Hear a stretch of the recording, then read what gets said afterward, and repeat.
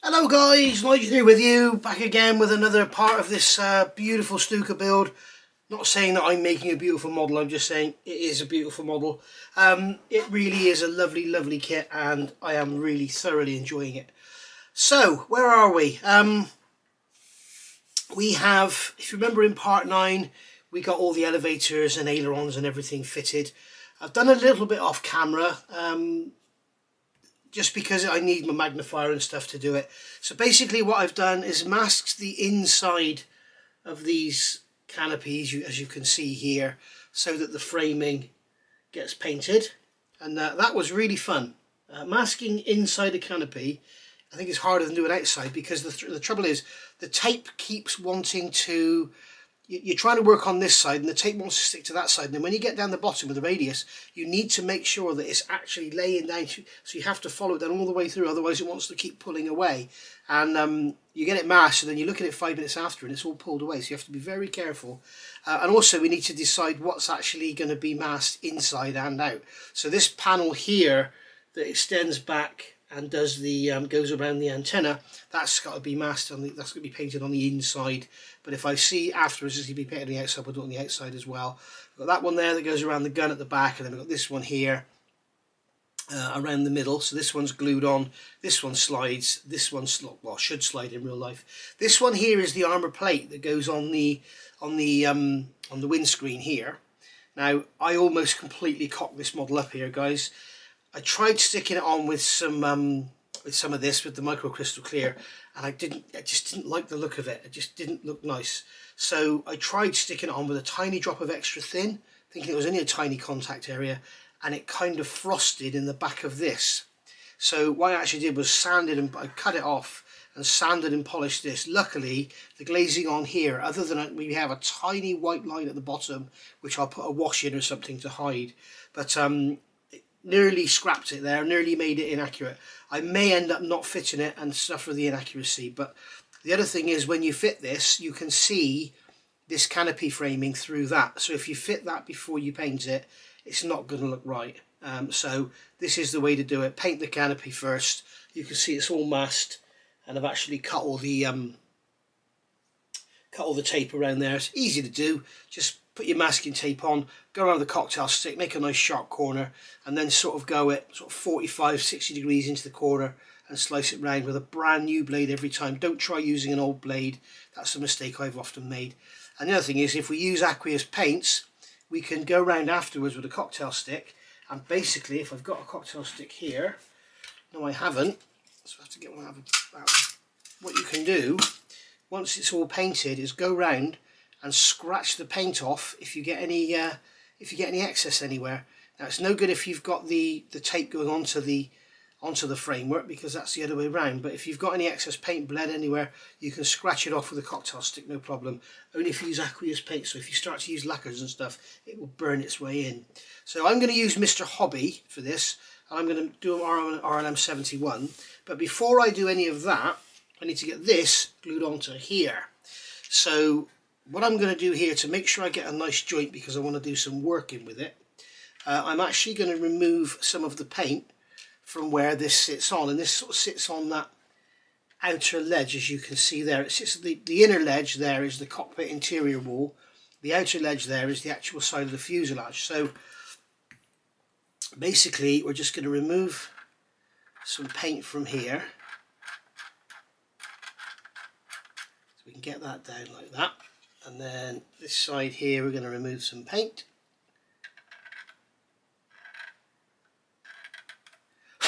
There we go, that's that all done. Okay, and remember what we've got to do is fit this, let it dry, have a look at the seam. What I'll do is I'll quickly spray some grey on there, because we need to have the grey paint in around here. Remember I said you've got a lot of area here. You can see the area there that isn't masked. All that area there needs to be grey, otherwise it's going to come through green, and you need it to be grey. It might be even worth masking the inside of the canopy. Actually I might do that and spray the inside of this grey so that it's got a matte finish rather than letting it have a gloss finish, because there's so much of it and it is very visible. In fact, yeah, I think I'll do that. I think I'll mask this from the inside, sort of go a millimetre away from the glazing so that we don't see the grey when we look through the glazing, and paint that. So I think I'll do that and then I'll come back. Okay, that's that done. So you can see we've got that grey there, and I've used the Tamiya LP27 German grey, and I actually sprayed that neat. I thought I'd see what it's like, and it doesn't like spraying neat very much. So remember that one. I just did it like that for speed, and also to keep it thick to prevent any bleeding. I don't want any hold-ups at this stage. Canopy masking is my least favourite part of modelling. I hate it. I really do not like it. I used to hate decals. I'm getting to love them. If you want to see what I've been doing just as a sideline, I don't ever just work on one model at a time, as you know. But I have been playing with this Belkit's Fiesta. This is the Fiesta S2000 from 2010. Tiny little error here which I've got to go in, but that's easy, just mask it and paint it again. But you can see all the decals on there, all put down with micro set, and then followed up with this Mark Fit Super Strong. This body has been sprayed with Halford's white acrylic paint, and it's resistant to the Mark Fit, so that's absolutely fine. But you can see they go down and they've gone into all these compound complex curves, and that's lovely. As I say, the only place there is an error is here. You can see that straight black line should follow round like that one does, but actually just kicks in. But that's a Belkit's Fiesta S2000. Really, really nice. As you can see, those decals have gone down really nice, really smooth and flat and everything. And I've also been working on this. Come here. This, oh, just chuck the bonnet across the room. This is a Gazoo Racing Tamiya Toyota GT86, and this has been a complete and utter nightmare. Compared to those Belkit's decals, these things are a joke. You try and move them, they're really brittle. They're not that old, so it's not because of age, but they're really brittle, they're really thick, they just don't want to go down. I've had awful trouble, I had all sorts of issues here. You may be able to see there's a slight matness there. It's because I've basically masked up and repainted the black bit. And now I've got to go in and do the white bit as well. I've got to do the white bit down here. You can see it's just broken away. They keep chipping on the edges here because they're so hard. They're horrible, horrible decals. And I can't wait to get a clear. You can see I've done the edge there, because the other problem is that whoever designed this decal sheet, they made all the decals exactly the right size. So when it comes to the edge and stuff, you get silver on the edge. So I had to paint that, blend that in black, otherwise I had a great big thick silver line across there. But yeah, horrible things. Not all Tamiya car kits are this bad. Some of them have cartograph decals. I've got some with cartograph decals, but these are disgusting to use. They're horrible. You can see, if I can get it to focus, you can see on this front edge of this spoiler here, it's two pieces, so they overlap, and I mean, I can feel a step. That's how thick they are. You know, whereas when you look at this one, you know, there's decals overlapped here, overlapped there, overlapped here. You can't even see it. Oh, it's just such a dream to work with compared to this crap. But it's such a lovely looking car, I thought I'd get it out of the box and do it. I just wanted to have a go at doing some car decals. So there we are. But oh, absolute nightmare. But of course, once they've had a clear coat on them, that'll all be fine. Everything will be fine because they'll be sealed in. But until then, God. Ugh. Anyway, I digress. We can get these out of the way.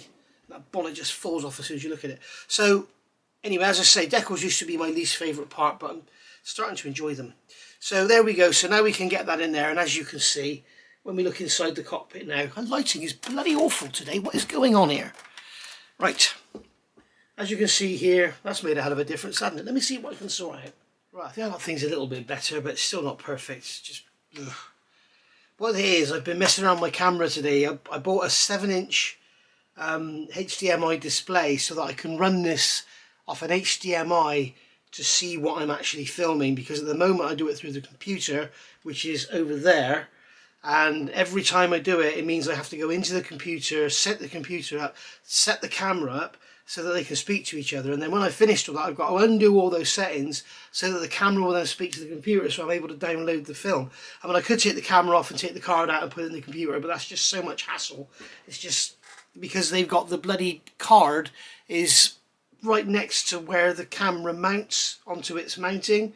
So every time you want to take the card out, you've got to take the camera out of its mounting. Yes, I know I can go and buy a frame before you all start telling me, but I don't really, I'm not really sure I'm going to stick with this camera, guys, to be honest. I think I might change it because I'm not really sure it's right for what I want.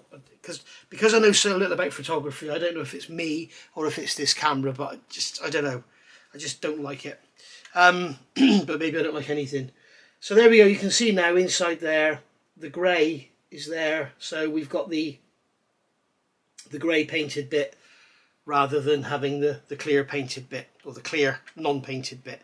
So we can get that glued on now, which I will do right away. And then I will come back and we'll have a look at, we'll get it sprayed up grey and have a look at, see how it looks. So yeah, the other thing I forgot to say was I talked about I bought a little monitor. So I bought this little monitor because I didn't want to keep having to reset the computer every time I make a film or do a bit. So got this little thing from Amazon, turns up, great. What a load of junk.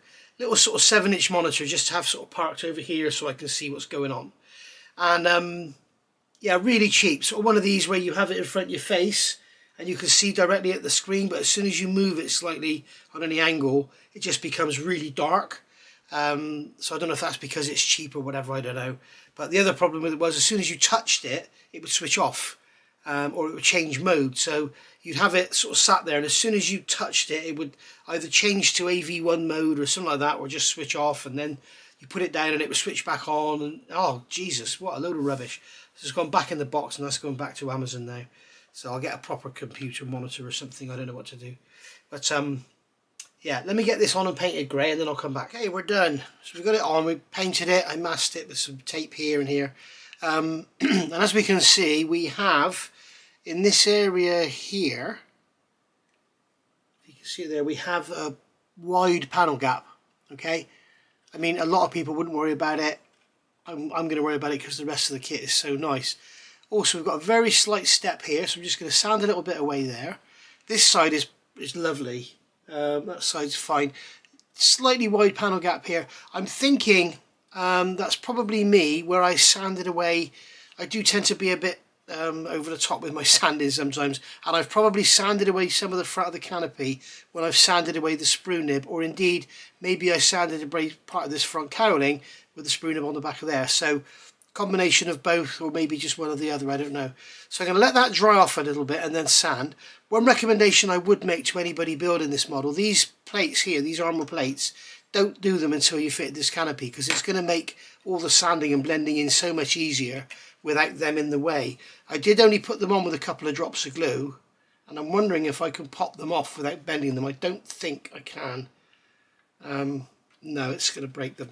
So I'll have to just mask them up and make sure I don't touch them when I sand. But luckily I haven't got much sanding to do. I did also notice that I had some glue, just a tiny drop of glue oozing from that joint at the back there, so I've just scribed that back in.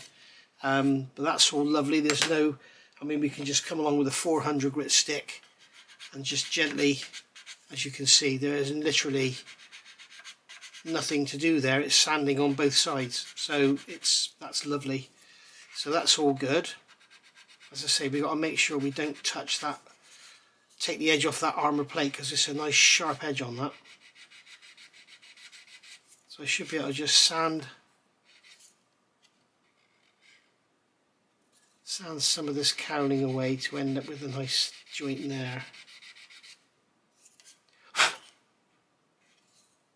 There we go, I think that's about it really. Of course, we've sanded away the paint, and now we've got grey paint behind it, so it's difficult to see. But obviously the paint is also a little soft, so it's tearing rather than sanding. So this is how Tamiya LP becomes Viejo primer. What? So there we go. So I'll leave that to dry a little bit longer, and then I can blend all that out. And I'm going to put some Mr. Surfacer in that seam there, and then I think we'll just sand it over gently and see what we get. And there we go, guys, all done. It's basically Mr. Surfacer gone round with a cocktail stick, a cotton bud, sorry, with IPA on this time, and just removed it from this area here so as not to lose any detail. And then basically the rest of it is sanded. I've done it sort of early before the paint had time to fully cure, hoping that it's going to slightly sink down and give us that panel line back.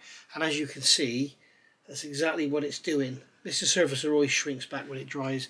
But so you can see now we're looking lovely. If anything, I need to sand out. I think I've got a bit of a step going on there actually. I think I need to sand that out. Yeah, there is a bit of a step there. I think I need to sand that out, just make that look a little bit better. But I'm going to wait for the paint to dry this time so that I can feather it rather than have it tearing off. So there we go. Happy with that. What's the time now? 6:45. It's okay, it's Sunday. I'm getting myself ready. Not getting myself ready, I don't need to get myself ready, but I'm just looking at the clock because tonight is Sunday and it's Scaly Models live stream with Mike, Sue, Chris and Paul. So that's what I should be doing tonight at 8 o'clock. So there we go. I've also painted inside these. I've done those with the Mr. Hobby number 65, which is RLM 70 or 71, I can't remember now. But so that's those frames done inside. So we'll see what they look like. What we'll do is we'll take this one here, because this is the one I'm going to have to glue onto the fuselage. Let's see what it looks like with the masking removed. I don't want to remove the masking from the inside in case I have to do it again, but I want to take the masking off the outside. Let's see what happens if it will let me take the masking off the outside.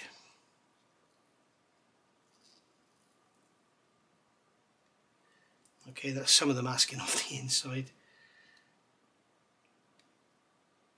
This is that bloody Mr. Hobby tape I've used on here, which is so darn sticky, it's just ridiculous. There we go.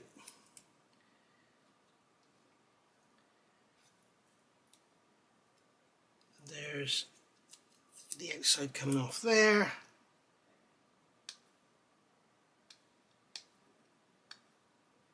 And then the outside coming off. You've got to be so careful not to break these clear parts as well. And there's the outside coming off there. So there we are. So it looks got a little bit of bleed under there. You can see it goes a little bit wide. So we've got some bleed under there, which is a shame. This is where the tape's pulling away. In fact, what I'll do is I will take this tape off of here now. And if I have to tape it up again, then so be it. But what I can do is show you now what I can do to cure that issue. Okay, so see where the... Let's get this bloody tape out of the way. You can see where the paint is bled across. So all I do is come along with a cocktail stick, and because it's an aqueous paint, I should be able to just scratch it away.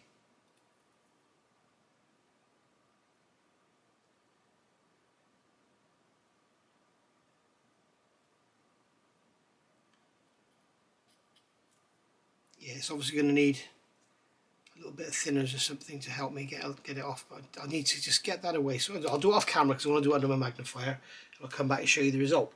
And there we go, guys. All I did in the end, it didn't want to come off. I just drop of IPA, just a tiny drop on the end of the cocktail stick, and then I was able to just scratch it away. And then you can see that basically you end up with, where is it? I've done it here. So you can see there's some very tiny scratch marks on the inside of the glazing. I'm not going to worry about that. When the paint's dry, I can go over that with a cotton bud and just give it a quick polish. But we may as well remove this other masking tape here so we can see what it looks like. So let's see what it looks like from the, with all of it done. Let's see how it looks. And this is actually the 2mm Sizo tape I've used here, which is really nice for stuff like this because it's got a very hard edge. So we can see there that we've got that strip done inside the canopy, inside the glazing, and that's all done. So now we've got to mask up and do the outside as well. So I won't bore you with that, but just to show you how it's going to look, that is going to sit on there, not like that, like that, I believe. yeah, it's going to sit like that. So we can see now that we've got that green frame on the inside. So that's all neat and tidy. Happy with that. And the other thing to remember is when you spray these, make sure you go in from the sides as well, because you've got the raised framing in there, and if you just spray it on the front, you'll end up with a shiny silvery edge around it, whereas you can see with this one we haven't got that because I've gone in on the edges as well. So there we go. So that's that. I'll get some more work done and then I'll be back. And I need to get this bloody lighting sorted out. I don't know what's going on. It's like the lights have lost half their power or something. Nothing has changed. Nothing. I haven't changed any light bulbs in the house. I haven't changed the position of any lights. I haven't changed any lights themselves. Very, very strange. Don't really know what's going on here. I do need to improve my lighting. We all know that. Right, so let me get on with something else.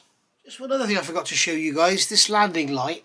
I don't know if I told you before, but if you look at it inside there, you can see it's got a lens on it. I got a lens out of my spares. I keep every part left from my kit I always keep. You can see this is my box of spares of clear parts with all sorts of bits and pieces in there. So I had a lens in there that was the right size. I just put that on the light. And then the actual cover itself, I think it was probably my fault. It was a little bit looser. I think I probably, again, as I said, I think I sanded it a bit too vigorously. So what I did was glued it in, first of all, again, with this stuff, and it just moved and fell out. I don't like using this for gluing in clear parts. I know a lot of people do, but I really don't. So in the end, what I did, I glued it in with Tamiya Extra Thin, okay, and then let it go off. And then what I did, I went around it, around the joints, with this stuff, which is a GS Hypo cement. It's made in America. It's absolutely wonderful stuff. I was going to glue it in with it, but I know that it kind of tends to ooze out a bit. So what I did was just glued it in with Tamiya Extra Thin, and then went around the seam with this on a pin. Well, actually, you get a pin in the cap. You can see there, you've got a tiny little pin in the cap there. So I did that, and then basically let that go hard for about 2 or 3 hours, and then just sanded it down 400, 800, 600, and just gently got smoother until I ended up with a sponge, as you can see here. I ended up just polishing it, and luckily the clear part is slightly too big, so it enabled me to sand it, so that was good. So as you can see now, it kind of is just one. There's no seam or anything, so I can carefully cut out a piece of masking tape there, mask that before we do any painting, and then when I unmask it, it'll look like it's actually part of the wing, which is I guess it's like what it is really, isn't it? This under here, I put this panel in here as well. I'm going to do a bit more sanding on that just to blend it out a bit, because it has got a bit of a step on it. And what I'm going to do there is spray the inside of that panel. We'll spray it first with RLMO2, so that the inside is RLMO2. So when we look down through there, we'll see RLMO2 and not the blue underside colour. And the reason I'm doing that is because I believe in reality, from what people have told me and from images I've seen, that this was actually a tin cover, or an aluminium sheet cover, should I say, rather than a clear part. So that's what I'm doing there. So I'll see you back in a minute when I've done that. Right, here we are, next day now, pushing forward. Gone around here with some green paint just to sort of make sure it all looks okay. And as you can see, that seam line there now, and we've got the rivets back in there. You've got the seam line there around the front of the canopy, so happy how that's come out. I've also sprayed some green around here so we don't get the grey plastic showing through the clear, and obviously masked off the cockpit so I could get around that edge of the clear. Done all the other parts. Here's you can see this is the rear canopy now, all masked and painted up, and then we've got some parts to go inside it. So we've got this little piece here which is painted up green that goes in the bottom like so. That's going to slot in there like that. Hang on, it does go in like that. It's a very good fit, as is pretty much everything on this kit. And then we've got this piece here which is like it looks like an armoured shield that goes over the top, so that's going to go in. as I say, don't forget, if you're building this kit, do not glue the gun sights to the gun. In case you haven't seen any other videos, when you get to, where is it? We're on the page here. You can see that we've got the P11, the gun sight's actually going onto this piece here, which is C3, which in turn glues into C13 and C9. And C9 and C13 is like a pair of binoculars, and it slides down over the barrels. Don't glue them on, because you can't get the gun through the clear part either way if you glue them on now. So, in fact, I'll show you what I mean, because I can't stress this enough. You really don't want to mess your model up messing around with this. So basically, to get these bits out, so here's the gun, okay, and here are the sights. Let's pick these up with tweezers. Okay, so here's your gun here, obviously, and these are your sights, and then that, if I hold the gun, those sights will slide over those barrels like so. Okay, so they go over like that, which gives you the gun assembly with the sights on it. Now if you do that, you can't get it through that hole. They will not go through that hole. Okay, so what you need to do is actually fix the gun to the mount, put the canopy in place, and then put the sights on afterwards. And I would suggest, if you want to have that movable, don't glue the sights on, just have them placed in, or maybe a little dab of white glue or something, I don't know. So we can put all this away now. I won't be using those doors because I've got the other ones out now, so they can go back in the box. We haven't got much of this kit left, have we? So that's that. All I've got left in the box now is this sprue, which is the bomb, so we're not going to use it, and that's it. And this round part here, which I think was off sprue A, and it's 25, I'm not quite sure what it is. It's a round, it looks like some sort of cover.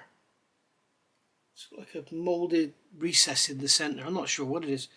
I'm sure we'll find out. It may be a part that's missed in the instructions. If you remember, I talked about this before.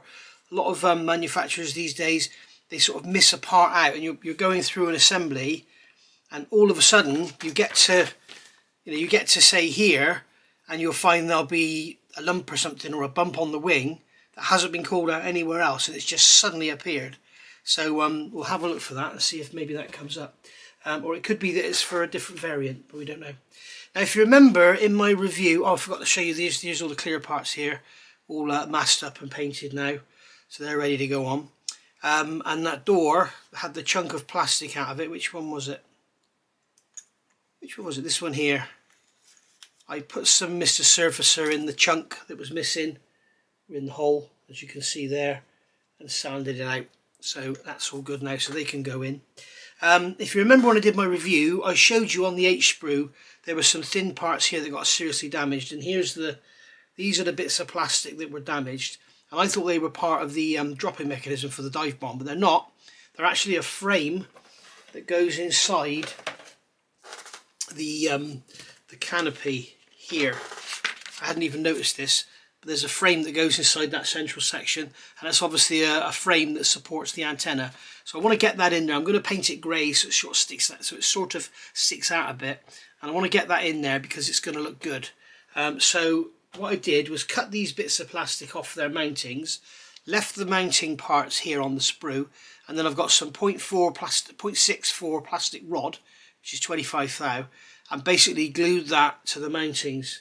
So we've actually remade them. So now what we can do is clear all this sprue away here, and then we'll have them there, and we can paint them on the sprue rather than have to, make up some sort of device to hold them.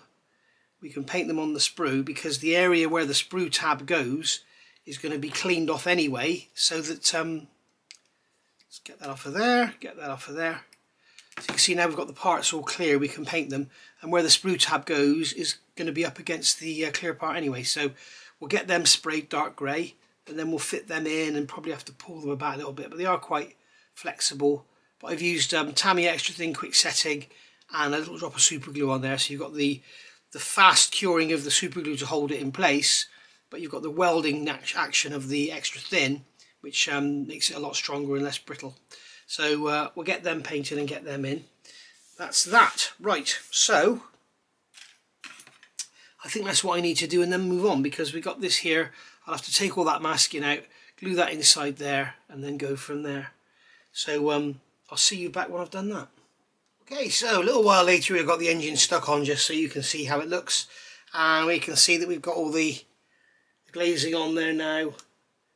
And you can see how lovely that glazing is. You can see through it beautifully. As I said in my review, there's no distortion or anything. It really is, if I could just put my finger and just hold it in place, it really is really, really lovely. You can see that frame inside there now in the grey. So I've messed up here. I took all the masking off to see what it looks like, and then realised I need to matte coat it, so it all needs to be masked up again. Now I have noticed from the drawings, or the pictures I've been looking at, that it looks like the canopy framing was all green. It wasn't. There is camouflage going up here. It looks like all the canopy framing was green. They didn't paint the camouflage onto the clear part. So that's kind of what I'm sticking with. It also looks like that's the way the one in Hendon is. I've also glued these machine gun doors on. They have a very slight, very slight raised edge, which I think I'm going to leave, because it will actually sort of make them look more like panels rather than just sort of you know, panels as in panel lines like this. Somebody did comment as well that, you know, it took all this time getting all these seams perfect and everything, and in reality when you look at an aircraft it's all over the place, where it's all bent and buckled and God knows what.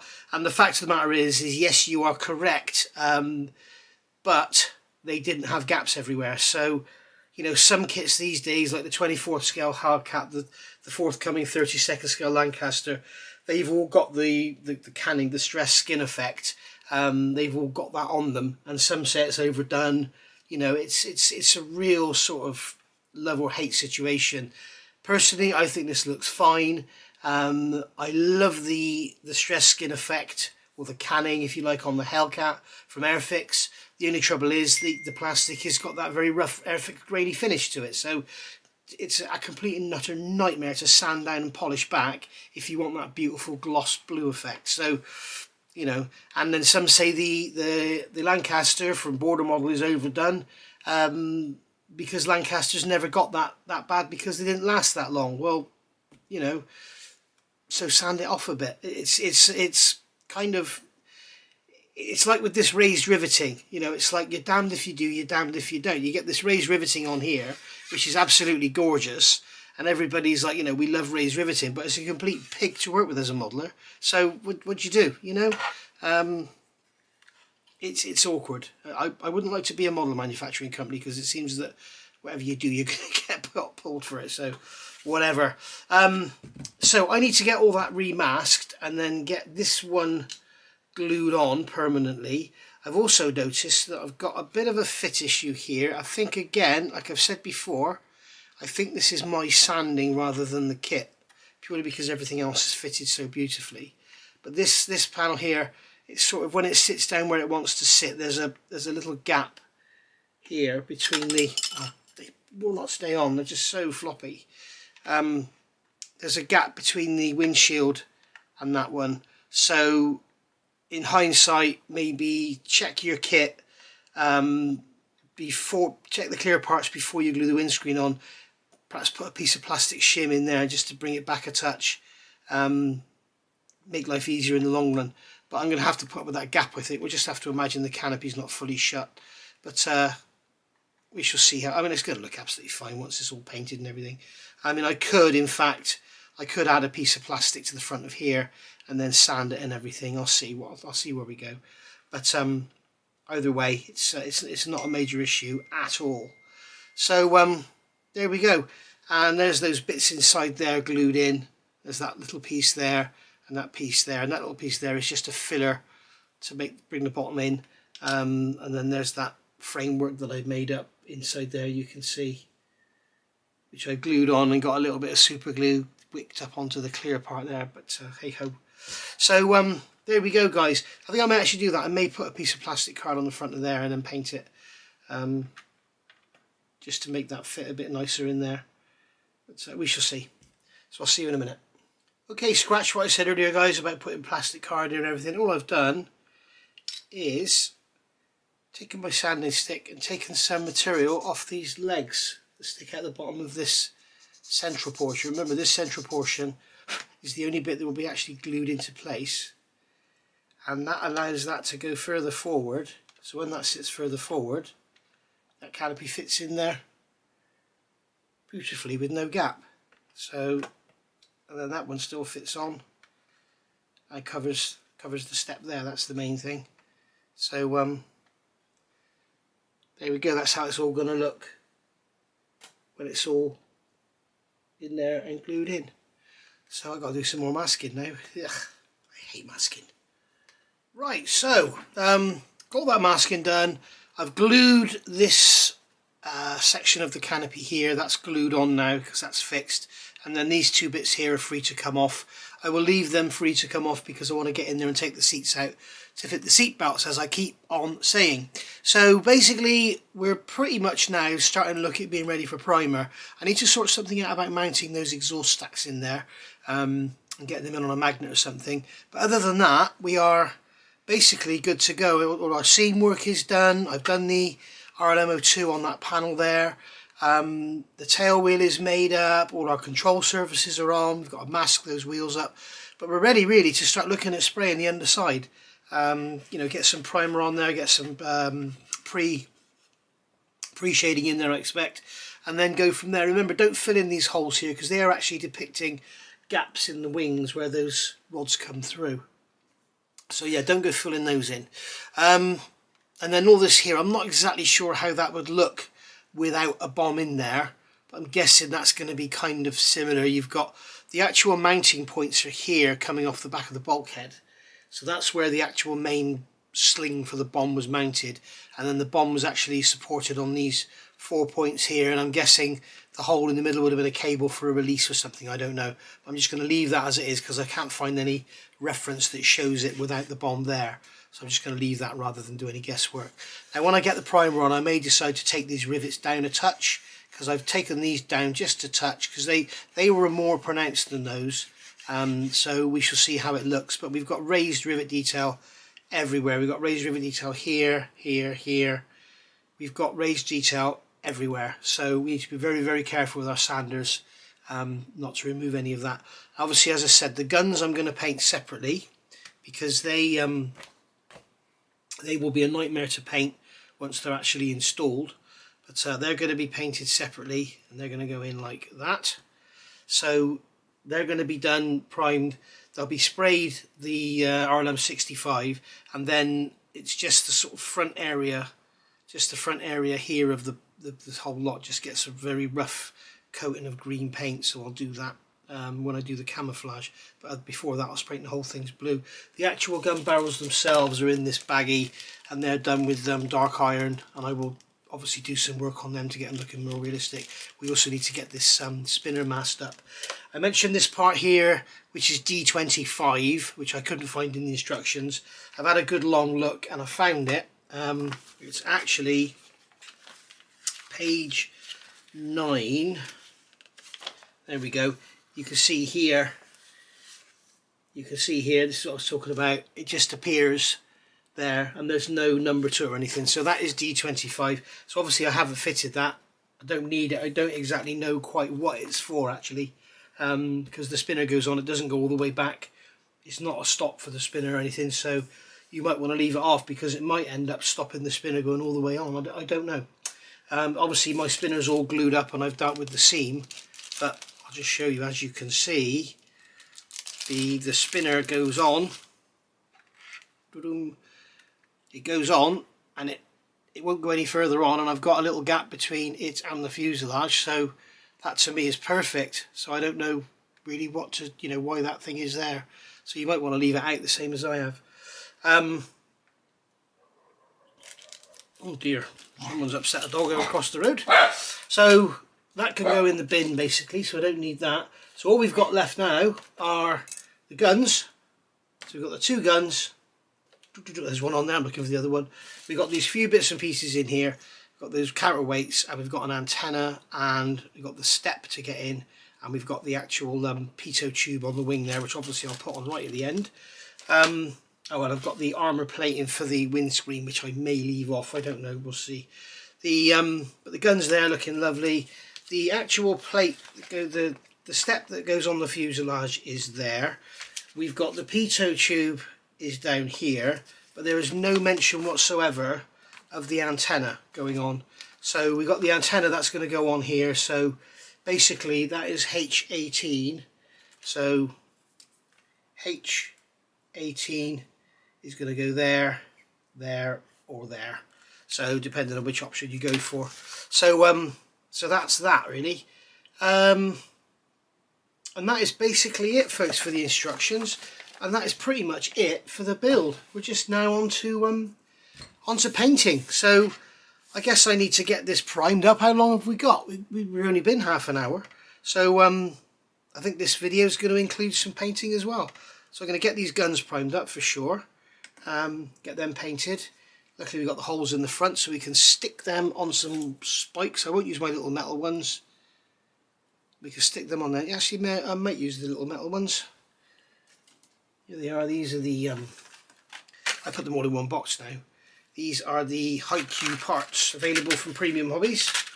And these things are bloody amazing. These little metal spikes are so much better than using cocktail sticks and that. So that's going to fit in there beautifully. And that one's going to fit in there beautifully. So there we go. So that's all ready to start getting some primer. But I'm not going to do any priming right now. Not that it matters to you, because it doesn't matter in reality with the timing of the filming. But because it's night time and it's cold, or I don't have the window open. So, and I don't want to stick the house out with Jess in here. So I'm just going to get these wheels masked up. And I think what I'll do is get the bottom of the aircraft, or maybe the whole thing, primed up. Obviously I'm going to have to stay away from these clear parts because they're all painted already, and also I'll be doing this separately as well so that I don't have to worry about masking all up around the engine and everything. Look at that fit, it's bloody awesome, isn't it? It's amazing. You could get away without even gluing it on, you know, just leave it like that. So there we go. So I'll see you tomorrow for me, a couple of seconds for you. There we go, next day now, and all the primer is done. This is Mr. Surfacer 1000 thinned with Mr. Colour levelling thinners. That gives it a chance to level out nicely rather than go for the quick drying option. And as we can see, the reason for doing this is for checking seams. So I can check along here, I can check under here. The seam in the middle I left, if you remember, because that's actually a hinged portion. So the seam lines are all good, but they've been re-engraved in. Happy with that. There is a tiny little mark there where I could put some Mr. Surfacer and just polish that back. I don't know if you can see that, but it's just... I don't think you can see it because of the light, but basically it's just there. But you can see here when you look at these, you can see one of the reasons for priming is that you get this bloody bright light everywhere. When you get the light correct, you can see all the detail, and this is why people like Zucchimura, when they display their sub-assemblies on their stands at their shows and in their pictures, they're always done in a light grey primer, because as you can see there, the shadows work for you and it just makes the detail absolutely pop. And you can see all the gorgeous detail on these gun pods now that you couldn't really see before in the plastic, because it was just grey plastic. So there we go. Maybe now you can see that mark I'm talking about, and then you can understand this is why we do the priming. No, it's very, very small. It's just on the back there. It's just a little witness of the seam line just next to the scribe line. So we've done the engine cowl. If you remember, I said about putting foam in there, but I don't need to now because this isn't actually glued to the engine, so I can just spray it normally. All looking lovely. All the detail on there is stunning. The rivet detail on here is so fine you can't even see it, but which means it's probably worth explaining the next bit. But there's riveting that goes over here. I've done it, but I've tried to keep it fine, the same as the plastic parts, and I've kept it a bit too fine, so I just need to go over that again, just so that it sort of pops out when we do our washes and stuff. So I'll go over that again. But all the seams on there are good. You can just see, I don't know if you can make it out, but there's riveting across the bottom there. But Again, because of the light and everything, it's so faint you could hardly see. I wonder if I dim the light even more. I wonder if you'll see the riveting. No, it's so fine. But you can see all the latches and everything on there. It's gorgeous, beautiful moulding on this kit. Absolutely gorgeous. I have actually emailed Border Model because I've been sending them, as I've been finding issues with the instructions, I've been sending them, and yesterday, to give you a timeline of where we are, yesterday was Monday, and I actually put a video up with all the instructions, with all the errors in there, you know, the few that there are, and they're so slight, it's not really worth worrying about. It's not like, you know, massive parts where you end up with 2 left-hand engine covers or something. It's just a few numbering errors in the instructions. A couple of people have commented like, you know, how the hell are they making us this disgusting? Well, come on guys, they're a fairly new company. The Revell SR71, I've been led to believe, has got part number issues in their instructions, and they've been in the game for 60 years. So, you know, we must think about on this kit the fantastic moulding, the fantastic plastic, the fantastic fit, the wonderful engineering. It's such a beautiful model. You know, a few errors in the instructions aren't going to bother anyone. They obviously bother someone, but they certainly don't bother me. But I just thought, you know, I'll show you the errors there, and then the newer modelers amongst us won't make mistakes and be led, you know, be misled or anything. Same on here. Gone over these seams here just to see if they're all alright, and that one there could do with a quick polish. It's got a bit of a ridge in the middle. I don't know if you can make that out in the light, but it has got a bit of a ridge in the middle. Gone over the wing roots. As you can see, they are beautiful. I'm not blowing my own trumpet here at all. Went around these panels. I can see that they are slightly raised, and I think that looks quite good because it keeps them sort of separate from these other panels. You see down the spine here, no issues whatsoever. The riveting is absolutely fine on there. Oops. Underneath, got the seam line there, which is beautiful. All this riveting on here is absolutely fine. Very slight witness of the seam down the centre. I'm going to leave it rather than destroy the rivet detail. Absolutely fine. But this is one of the things we do this for. I think it'd be easier to show you the other side, and I'm not sure if you're going to be able to see it. But on this, yeah, you can just see it on this, where there's a panel line there. If you remember, I had to sand it and fill it and stuff. Well, I just put some Mr. Surfacer in there, and you can see I've just got a witness of a line in the wing root and there, and they shouldn't be there. So I'm going to get rid of that. Going to get rid of those with some Mr. Surfacer and then sand them out. That is one of the reasons we do this, guys, this priming, is to show any issues. You can see I've gone down the roots here, I've gone all over the seams, all down the trailing edges, all along the leading edges of the wings, everywhere where there's a seam, everywhere there's a join, and it's just basically checking, because this primer will really make it pop if it's still there. And then all we've got to do is, like on this spat you can see here, this one's got a nice smooth radius to it. This one seems to have a bit of a ledge. So I'm going to take, I don't mean a legend, I mean a ledge, a ridge. I'm just going to take a sponge and just lightly sand, and you can see that ridge in the middle is coming away. So this is exactly why we do this, because we don't want to see it when it's in the paint. Now I know this is a video all about this model, but I know a lot of people really enjoy watching these videos and getting my hints and tips and stuff. So, you know, this is exactly what I'm doing here. So when we prime that again, that should look a lot better. We won't have that ridge in the middle of it. But we can do the same on the back of the fuselage here. Just quickly go over it, just as a check, just to make sure. And we can't see any shiny lines there or anything in the middle, so we know we don't have any seam issues. And then I'm going to come along with a cocktail stick, if I can, just wipe those panel lines out, or a cotton bud. There we go. I just made the fatal mistake of picking up a cotton bud that was on the bench, and as I keep on telling you time and time again, you should never do it, and I've just done it. And this is something I used to clean off some grease. So I have just wiped grease onto there. Prick. So I should be able to go over that with some IPA just quickly and just rub that away. Wanker, honestly. Honestly, I tell you not to buy anything other than Johnson's cotton buds. I go and buy cheap Aldi cotton buds and they're crap. I tell you to never pick a cotton bud up off the bench. You don't know what you used it on. And then I go and do exactly that. Because I've just built a radio controlled car, and I had a cotton bud here so I could get the grease out of the tube, and then I could smear it around the bearings and stuff with a cotton bud. And that's what I've just done, is picked up the bloody cotton bud that I used. So let me deal with that, and then I'll come back when I've done all this this little touch-ups and stuff. Okay, all done. So Mr. Surfacer has been put into the little gaps and that, it's dried. I've redone the riveting across the top of the engine cover there, as you can see. All I do is use some tape. I tend to use this this Sizo curve line tape. It comes in 3, 2, 6 and 10 mil, I think. And also I used this one as well, because I know you can't really see the rivet pattern on here because of the light in it, because it's so faint. But there's 2 bands of rivets here, and they're like 1.5 mil apart. So I used a band of this, get it over there, make it all look so it looks right, and then just roll your rivet wheel over either side of the tape, and then you know at least they're parallel then.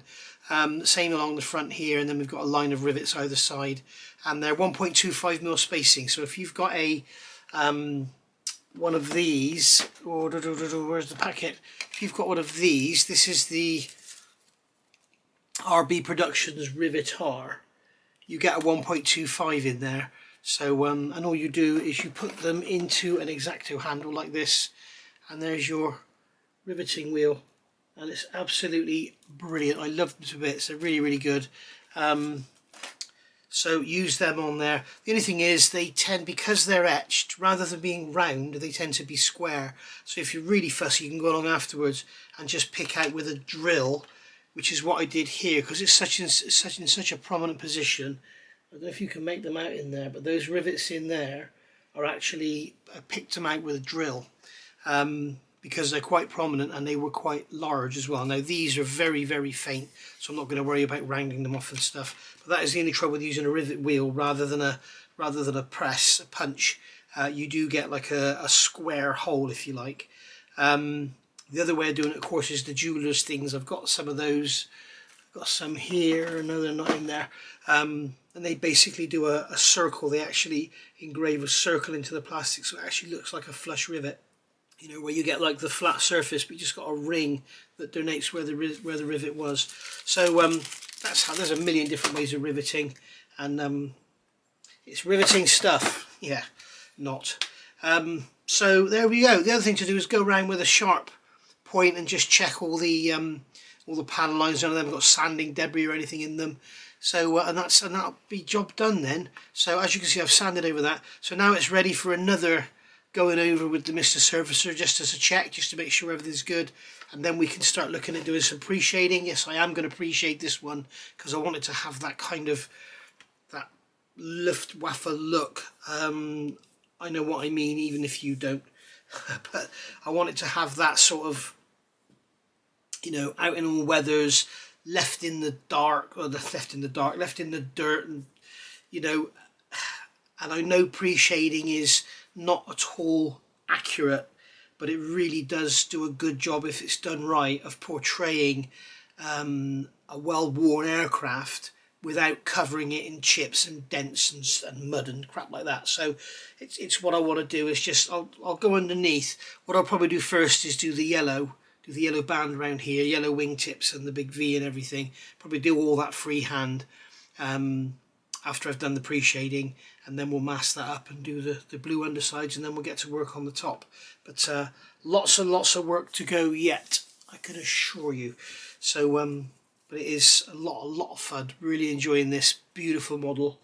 Oh, I started to say earlier, I emailed Border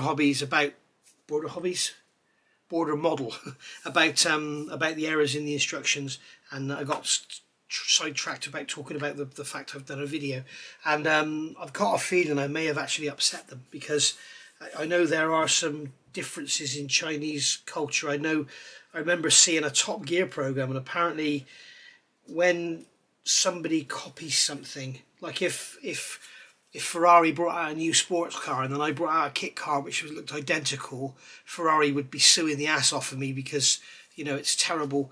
If in China, apparently, if somebody copies something, they take it as a as a compliment, you know, that it's so good that you'd want to copy it.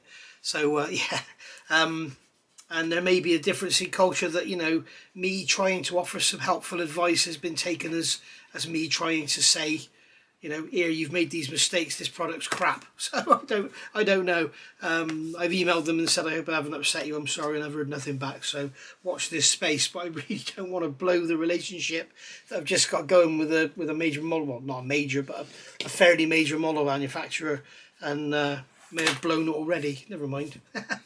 Such is life. Right, so I'm going to get some more Mr. Surfacer on here, and then we'll come back and have a look and see what it looks like. Right, so because we're painting, the dirty mats come out, so we're no more of this nice clean green background. We're back to this limey old board. So as you can see, the underside now is all pre-shaded, XF68 NATO brown, and that is because basically the blue being a lighter colour will allow the pre-shading to come through more. So if you go for like a black or a dark grey pre-shading with a light blue colour, then you will find yourself putting more and more blue on to hide the pre-shading, and then you kind of lose the pre-shading effect, if you know what I mean. So I have done a video on this. I used a Spitfire, 30-second cell Spitfire, as an example with the Azure Blue, which I believe, yes, I've still got it here. There you go. That's the Azure Blue. It's this very bright blue colour that I mixed up to go underneath the Spitfire. So basically, this one is an even lighter blue. It's a very, very light blue indeed. In fact, you can see it inside that radiator cowling there. It's a very, very pale blue. So just use something like a brown, and that will give you a bit of subtlety. As I say, this is totally inaccurate. It is totally artistic license. You do not see this effect on real aircraft, but if you want to weather and make a model aircraft look aged, worn, whatever, then this is by far, I think, the best way to do it. You can post shade, you can go in very lightly afterwards, you can do black basing where you paint everything black and then go in with your blue colour and fill in. But this is by far the quickest, easiest way to get that sort of real, I don't know, that worn, used look to your model. As I say, it's inaccurate. Now the top surfaces, obviously they're in darker green and a black green and a slightly lighter green. So they're going to need something a lot stronger to come through. Now you can see here I've done the brown around here. This is because we're going to have the yellow flash around the tail. Now the yellow flash is going to be in this area here. So if I'd have come along here with the black and you had the brown underneath, you would see the different shading coming through the yellow. So because the yellow again is a fairly light colour, in fact yellow is one of the worst paints there are for covering. It's a very, very difficult paint to cover. I will probably go over this with white first, just get a very light white coat on there to give it sort of a base to work with, and then go in with the yellow afterwards. So I've got to do the yellow on the wingtips, and I've got to do the yellow flash above and below the wings. So we've got the yellow wingtips here, we've got the yellow flash around the fuselage, we've also got this V section here, and then the same V section on the upper wing here, which I want to do before I do any colours, because it's going to be so much easier to mask them and then paint the blue and the greens, rather than try and get these colours to look good on top of the blue and the green afterwards. So it's better to get them on now, get the same sort of shade, and then we can mask them with tape and everything. It's simple shapes, and that'll be easy. Plus I've got the decals to work with here. So we've got the, you know, if we assume the decals are correct, we've got the width of the yellow flash there, we've got the width of the V bands there. So they are, just in case you don't have your kit yet, they are, the flash is 12mm wide and the bands are, what are they, 8mm wide? Yeah, eight, yeah, just over 8mm wide. So we can cut some 8mm strips of tape. We can cut some tape for the same width as that, which was what I've forgotten already. It's 12mm, wasn't it? Yeah, so we can cut down some 18mm tape to get our 12mm, and we can cut down some 10mm tape to get our 8mm. and then put the flashes on and mask them, so we won't be using decals in those areas there. And that way then I can use these decals as a test piece.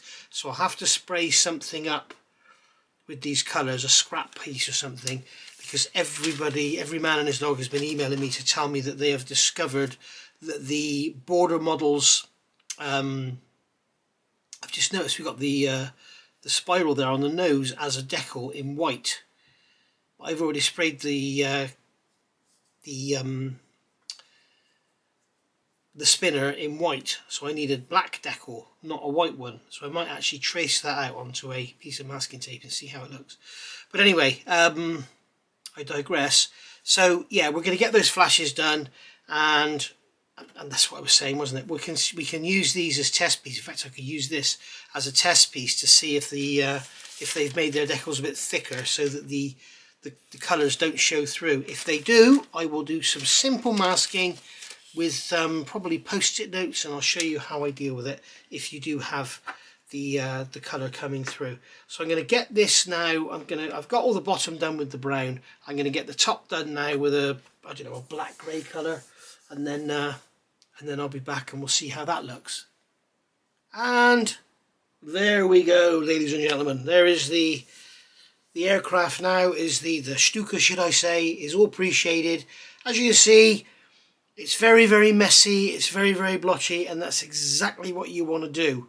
I have seen people do pre-shading and they try to get it absolutely perfect, dead straight lines, dead, all down the panel lines, and they do the rivet lines and everything. It doesn't work. You want it to be rough, random and irregular, because when you cover it up, you want it to just show through, and you don't want this really, really uniform, pretty pattern to show through. You want it to look, very, very random. Like you can see here, the paint is thicker there than it is there. It sort of goes off to one side of the line. It's very faint here. Here it's sort of way off to one side of the panel line. And that's exactly what you want. You want it to be random. You want it to be uneven. Okay. Now around here, what I did, I put some tape around where the band's going to go. And then I've just left the brown so that the brown will be coming through the yellow.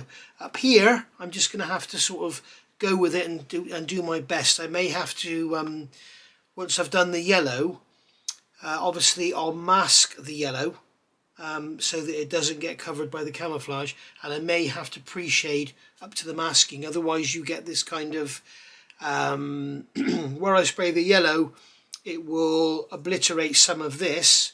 And then when I put the camouflage on over the yellow, you'll have here, you'll have the light grey and the rubber black, which is the paint I used, XF85. And then right next to the yellow, you'll have the grey, the black, and the yellow, and the green will sort of obliterate. So you'll end up with this sort of, I'll tell you about that when I come to it. But as I've said a couple of times, this is all about building this model. This is not about my sort of tutorials and how to build a model and stuff. This is all about how well this kit goes together. And now that we've sort of completed the build, if you like, we're kind of more into how I'm going about painting it and stuff, and how I'm getting a result that you may find pleasing to the eye. You may hate pre-shading, you may never want to pre-shade another model as long as you live, and I understand that, and I fully accept exactly what you're saying, and I can understand all the reasons why as well. But for me, this is the kind, I'm after this kind of used look. And if whatever I was doing, any German aircraft, World War II, Luftwaffe, with this camo scheme, I would do this without a doubt, because I think it just really just fits with the genre, the Luftwaffe World War II aircraft. Something like a Spitfire, a P-51, maybe it doesn't look right, but with this stuff it just looks so right. It's the same as like with the armoured vehicles. If you're doing modern armour, British, American, German armour, modern aircraft, British, American, German aircraft, they tend to be well maintained, the paintwork is touched up, They are looked after. They're repainted from time to time. They look good. They always look good. If you look at Russian stuff, Russian armour, it always looks really, really rough. You'll see areas of, you know, on Su-27s and Su-33s, you'll see areas where the pilots climbed in and out. It's gone back to bare metal. They're kept out. They have really, really harsh winters, you know, and that's the kind of look you're going for with this. You want this sort of, I don't know, I don't have the intelligence to use the words I'm looking for, but I just want it to look basically just worn and rough, and that's the kind of look I'm going for. So it's late at night now. It's actually Tuesday night, and I'm going to leave this now, and then I think tomorrow I'll come back and we'll get the yellow on, and I'll see you for that. And there we go. There's the base coat for the yellow. Yellow always goes better on white, so if you do need to spray yellow, then put white on first. All I've done here, the stripes obviously come as decals, but I don't want to use them. I want to paint them on. So what I've done is cut the V out that goes underneath. You can see that's roughly that one there, okay, and then the two on the top sort of V off. Be very, very careful, because again, these colour guides, I won't explain it in detail because it's not very interesting, but basically the points where these V's finish is obviously where these will start, and they don't match up.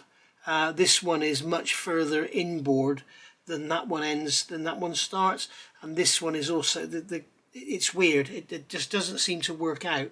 So I've just sort of jiggled it about a bit to make it sort of look right. And then what I did, I got some, these are basically 8mm wide, so I got some 10mm tape, as you can see. Put the 10mm tape over, then sprayed around it in white, so you can see there around the line there, and the same under here, and then took the tape off and filled in the line that I'd marked, that I'd sprayed around. And on the tips here, I've actually basically used tape to just mark out where it needs to be painted up to. And as you can see, it's quite thin. I've let the pre-shading come through, made it quite blotchy, so that when we spray the yellow on top, hopefully we'll see some of that coming through it. Just gives it a bit of a nicer sort of effect.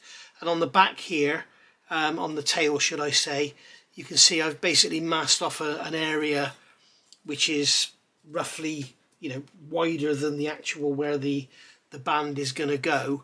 So basically now I've got that band of white there, and then what I will do is once I spray the yellow, okay, then the yellow will be on there and it'll be a soft edge. Then I'll mark it off with a piece of masking tape 12mm wide, and then when the masking tape is on there, bring the shading back, bring the grey back, so that we don't end up with this kind of different coloured camouflage going into the yellow. Same underneath. It's quite a bit of work, but it's much better than putting the bands on afterwards, because you've got this sort of blank canvas to work with now to put your white down and everything, and you know, and not worry about overspraying, and just get the white down, and then we can get the camouflage on with the yellow underneath it, and we're not trying to cover different colours with the yellow. We're just covering the one colour white.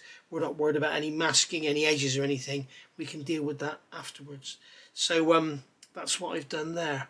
So we'll let that dry off now for a few hours, and then we'll get the white on. These counterbalance weights, I haven't forgot about them. They will be painted individually and then get put on with a drop of glue once all the decals and everything on. You can imagine trying to dry brush this and weather it and stuff with oils with these little things stuck out. They're just going to keep getting broken off. I mean, I keep breaking these flaps. This one's been, I've glued that one back on now. This one's broken, so I need to get that glue back on solid.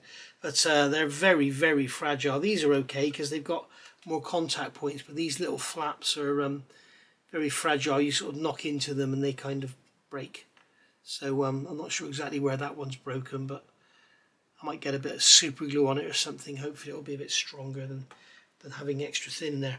So there we go. So next time you see me, I'll come back and I'll have sprayed on the yellow, and then we'll look at getting that masked up before we start on the camouflage. We'll start on the underside first. So we'll see you for that. And there we go, as if by magic, we've got the yellow down. And this has been down now for about 10, 12 hours. So we've got the yellow banding around the tail there. We've got the yellow V there. I'm going to take this engine off in case it falls off. And then we've got the wingtips done, and we've got the V there. And you can also see, if you look close up, you can see that we've got that blotchiness, that shading coming through that just gives it that, as I've said so many times, that kind of worn look, which is what we're after. So basically I've cut the decals off of the decal sheet. These are the yellow markers, and I've basically cut these off so that I've got them kind of as a pattern. So what I'm going to do is start underneath, but first of all we need some 8mm masking tape. Well, as we all know, you can't buy Tamiya tape in 8mm, you can only buy it in 6 or 10 or 18. So what I've done here, I've got my Infini cutting mat. This is the type A. Again, you can get these from Premium Hobbies. They're absolutely awesome. If you're gonna, there's 4 different ones. I've reviewed them all. Go back and have a look. But if you only buy one, this is the one to have, and it's absolutely brilliant. When you want to make these parallel bands, you want to make really thin, you know, strips of masking tape, rather than buying all the different packets of thin masking tape. You can just get your Tamiya tape and make it yourself. And I'll show you now. So basically, I've got one here which I've already done to 8mm. So down the right hand side here, I've got, you can see here, we've got the divisions 1mm, 0.9, 0.8, 0.7. I would suggest if you say want something 2.1mm, don't necessarily think that 3 times 0.7 is going to be 2.1, because I think they allow for the cutting as well. So I can't remember if it's slightly over or slightly under, but to just remember to check that. But with this one, it works out that the 8 lines is pretty much 8mm. So this is 1mm partition, and you can see that it's actually about 8.8, well 8.6. So it's a little on the wide side, but I'm not worried about that. So I'm going to come along here. So this is the end line, and just basically cut down there. So that's that piece. And as I said about making thin strips of tape whenever you need it, you know, for seat belts or whatever, you can see there you've made a perfectly lovely thin piece of tape. And if you go along to the next line and cut another line, you'll end up with a straight length of 1mm wide tape, which is great for masking. So we'll come across 8 lines. So that's there, that's 1, 2, 3, 4, 5, 6, 7, 8. So come along to there, we'll cut down there, and you can see that we've cut pretty much nothing from this side. I had the tape too far over the other way because we're only going 2mm narrower than the actual tape itself. So what I'm going to do here is cut that end off, because that might be a bit scruffy, that edge. So we'll cut that end off and get rid of that. Okay, when you want to clean this, a little bit of IPA. Don't use Mr. Colour Leveling Thinners around it, just use IPA on a cloth, just damp. You can just wipe it over, remove any glue residue that's on there. So there we go. So that's our 2 strips of 8mm wide. We'll check that one. Yeah, I think that's actually, if I go to the next line over, what does it come down to? Yeah, I'm going to go to the next line over. I think I'm going for too wide there. So if I come to the next line over, here you'll see what I mean. We now have a beautiful 1mm strip of masking tape. Okay, so that's what these things are really handy for, and they're also good for cutting a nice square end as well. So the biggest problem is getting the bloody stuff off your fingers. So there we are. So that's that one, that's 8mm, and then this one here we're going to come over 1 and we're going to cut down there, and there again we've got a 1mm strip. So there's our 2 8mm wide strips. Okay, here's the decals. We can put that over and just check that it's roughly the same. As you can see there, it's roughly the same width. So if we look at our plan here, whether this is correct or not I do not know, but the actual V underneath the wing is where everything starts, and it actually centres on a panel line. So that panel line is here. Check you can see what I'm looking at. That panel line is here, going through the middle of that V there. So basically I can take a piece of this tape, okay, and I can lay that down. Be careful it all wrinkles up and sticks to itself. So I can basically lay that down through the middle of my yellow,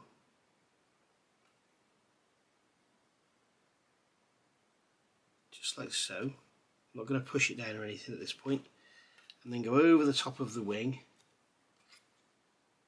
I keep hitting these flaps and breaking them. I shouldn't have put them on really. Come over the top of the wing, and as you can see, it wants to go too far to the left. So what I'm going to do is actually cut that off.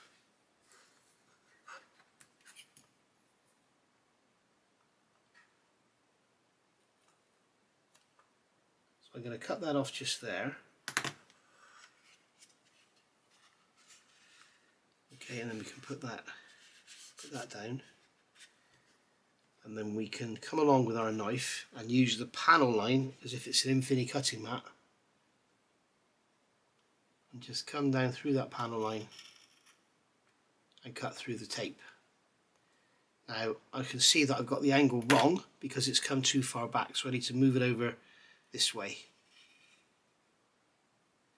So what I'm going to do is start again. So I'll put that on there like that. In fact, what I'll do is get the whole length and start again, see how that comes out.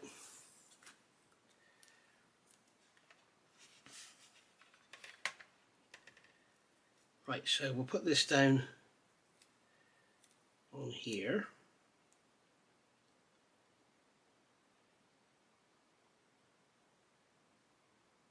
And this time we'll come up further up. Okay, and we'll see how that looks when we go over the wing. So come up this way, push that down, and you can see it's still slightly out. So what I need to do is come in on a slightly shallower angle.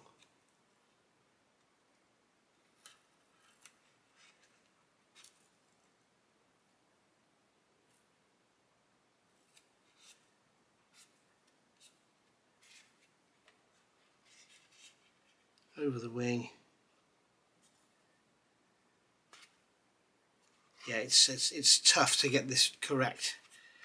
So I'll do this off camera, then I'll come back and show you when it's done. Okay guys, back to square one. So as hard as I tried, obviously because that V centers around that panel line, you can't have one side like this and one side like that, because the width obviously changes as you turn the tape. The actual intersection gets narrower.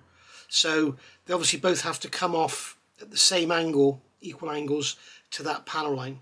So that means that this one has to go that way a little bit more than I would like, and this one has to go that way a little bit more than I would like.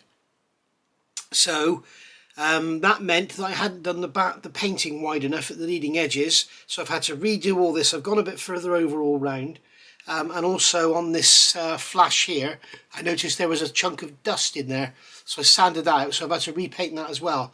So basically we're sort of 2 steps forward, 3 steps back at the moment.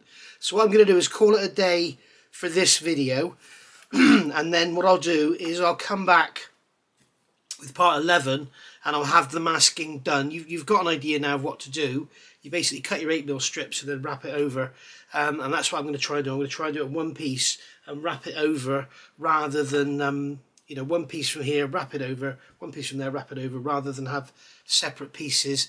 And the other thing is we need to end up, if you notice on here, it becomes, there's a parallel line, which is, I believe, in line with the leading edge of the wing, or is it perpendicular to the centre line of the fuselage? It's neither. So you can see there. So what we need to end up with a kind of parallel line across these, and when you put these on, it's nigh on impossible to get that parallel line because of the angle the decal is cut at. So or because, sorry, not the angle the decal is cut at. The decal is cut correct, but my painting's all over the place. That's what you get for doing things late at night. So I think basically, you know, you can see there we've got this one is correct on that line there. So if I bring this one around, you can see then that the leading edges are wired out. So if I turn it around like so, have that one like that, maybe that's a bit more like it. But this is why I'm using masking tape. It's so much easier to just create your own rather than try and make the decal fit, you know, rather than try and make it fit the job. So obviously with the leading edge as well, because of the laws of angles and stuff, if I have it coming under the wing here at this angle, say, and then I come off at an angle here, obviously as I increase the angle, the joint gets wider, so we'll end up with a step. So that's why I want to try and do it in one piece wrapped around, which is probably how it would have been done in real life. But all the time doing that, I have to remember that I have this German cross that has to fit in between. So it's no good having them too close together or too far apart because it'll look daft. So it's going to be a real bit of jiggery pokery trickery, and but I think it's going to look amazing with that big yellow flash on there. I think I'm going to have to do a bit of post shading on it because there's so much paint on it now we can't see the shading coming through, but that's not an issue. And then what I'll do once it's all masked up, then I'll go over with the grey again and then do the shading again up to the masking tape so that we end up with a consistent colour of paint rather than having the yellow underneath the camouflage. You'll see when we get there. So I'll see you for part 11. Not sure how much has really been in this one. I don't think it's been very much at all really, has it? It's just me cocking up and breaking these bloody flaps off, which is something I seem to be coming very good at. But I'm going to have to put a drop of super glue on that one. I think I'm using extra thin. It's not doing anything. My only worry is if I use super glue, it'll become brittle and break really easily. Done. I just want to go through this because I have had a complete and utter nightmare. Bloody flaps, look at them. I've had a complete and utter nightmare. I've been trying to replicate what this here shows you, and basically it's impossible. I've been looking at this panel line and having this angle here and using the decal for the distance between these 2 points on the actual, so you can see what I'm talking about, these 2 points here, and I'm thinking I just cannot make it into a straight line. So I started doing some research, and I noticed that in the Hasegawa 32nd scale kit, the G1 has the stripes, the G2 doesn't. So don't know what's going on there. Started looking around some aftermarket decal companies, and they do some different things. One of them, for instance, has this decal here, which is that one there and that one there, obviously, moulded as one straight line, but then this one here is kind of not moulded, printed with a dog leg in it. So I'm thinking that's a bit strange. Then I've seen some where they have the V coming all the way back and it doesn't even meet at a point. The point is back here somewhere, so, and the lines go off like this, and that cross there is shoved right up into the gun. And I'm thinking that can't be right, surely. And then I've seen some where they come up like this, and then the top is really narrow, and they have a small cross in there. I'm thinking this just can't be right. So I've looked around and looked around and looked around, and I've decided that I think this is, overall, this is kind of correct. The V shape under the wing, you know, open, not ending up back on the wing. The actual point is there, and then you have this open, cut off sort of V on the top of the wing. But the reason I've been struggling to get this, if you look at this, I'll show you something here. If you look at this outer point where this yellow stripe meets the leading edge of the wing, if you like, where it flips over onto the top. If we look here, it's roughly 13 millimeters from the wingtip to that intersection where it meets the leading edge of the wing. You can see that there. If we measure this one, so that's basically it's coming over the wing and it becomes there. It's about 10 millimeters. So I mean they're the same scale. Look, they've got what's the wingspan? 97. So they're the same scale. So basically what they've done is they've got that there, and as it comes over the top it moves along. I didn't actually check the other one, so the inner edge of the other one is about 21 millimeters, and the inner edge of that one is about 17mm. So they've moved it all outwards on the top, so that is impossible to recreate unless you have a step between them as they come over and have them moved over. But they're actually bands that go from underneath onto the top. So I finally got there. You can see the masking tape on there, and we've got the masking tape now forming the V underneath, and that. I've also got another issue. This yellow paint, I don't know why, but it lifts really easy. You can see here where I've cut the tape, you can see that it's actually lifted the yellow paint as I've lifted it up. So I'm going to have some touch up to do. I've got some lifting going under here as well. So this has just been a complete and utter absolute bloody nightmare. I wish I'd just stuck the decals on now. Got some lifting back here as well, look on this edge. So when it's all painted, we'll get some post-it notes on there and just touch in the yellow. But not to worry. I don't know what it is, because I've got some, I mean, the stickiest masking tape I've got is this one here, Mr. Hobby. And I can put this over this brown and rub it. Nothing comes off. I can put it over the black and nothing comes off. So it's nothing to do with the actual plastic or the primers or anything like that. It must be either the yellow paint, well, it must be the white paint underneath the yellow paint that hasn't bonded at all well, because like it lifts really, really easily. I expect I can lift some off here, look. I expect if I push that down in there, I can lift some off. No, because the camera's on, it won't do it, look. Sod's law. But, yeah, so very strange, that one. So it seems wherever I cut it, it just wants to lift. But it is matte paint, so it doesn't actually bond that well. And I did put it down very lightly to sort of fog it, if you remember, to get the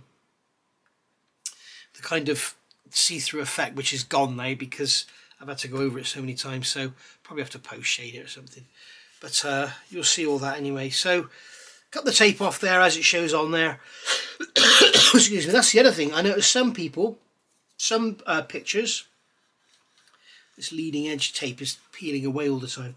I noticed some images have this squared off. Some have it like squared off. Some have it like this way. It's very, very difficult to see. But you don't know what to believe, because you've got all these references online, and you know, you don't know if any of them are right. I can't find a real photograph. So you know, I don't even know if the G2 had this stripe. Maybe it didn't. But anyway, so we've got the yellow wingtips. We've got the stripe. According to Hasegawa, yellow wingtips, no stripe on the G2. Yeah, yellow wingtips but no stripe, and then the stripe is on the G1, which is the opposite of what we've got in here. And I don't really trust, I think this has been done by Ammo, I don't really trust that this is correct, but it would appear that the majority of people have put these stripes and the yellow wingtips on the G2 from 1944, so I'm assuming this is right, but the way it comes out is impossible to do. So there we go. And as if by magic, there we go. All the yellow has been faded away. You can still see a trace of some yellow, but it's almost green, so it doesn't matter. And underneath, all done out with grey primer. Then I've gone over with the pre-shading, again, to get the effect up to the yellow line. If it looks a little bit odd and the yellow looks a bit too clean once it's done, I can do a little bit of post shading. All I'll do is get a bit of yellow, put a tiny, tiny drop of brown in it, or maybe a tiny drop of green or something, and just go along the panel line where it was, and it'll you'll never notice. I could probably even dry brush some on, and it'll look, you know, really, really nice. But I'm sort of expecting half a disaster when I take this tape off anyway, because it's going to be on there for a couple of days, and I'm expecting when I take it off for half of this yellow to come off. So we shall see what happens.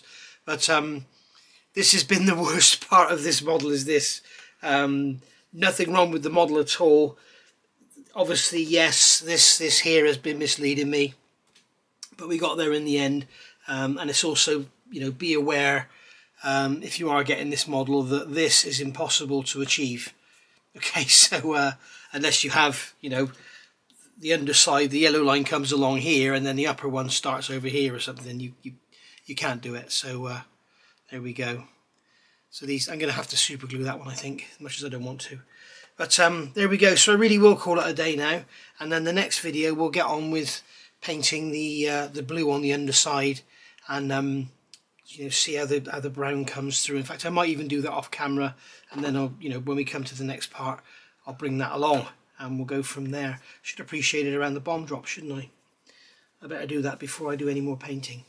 Right, so I'll see you soon. In fact, oh, the other thing I forgot to tell you, there's now sponge foam shoved in here, and in here, and in there, and in there, just to stop the paint going in and ruining everything. So there we go. So it's coming along. It really looks like a Stuka now, doesn't it?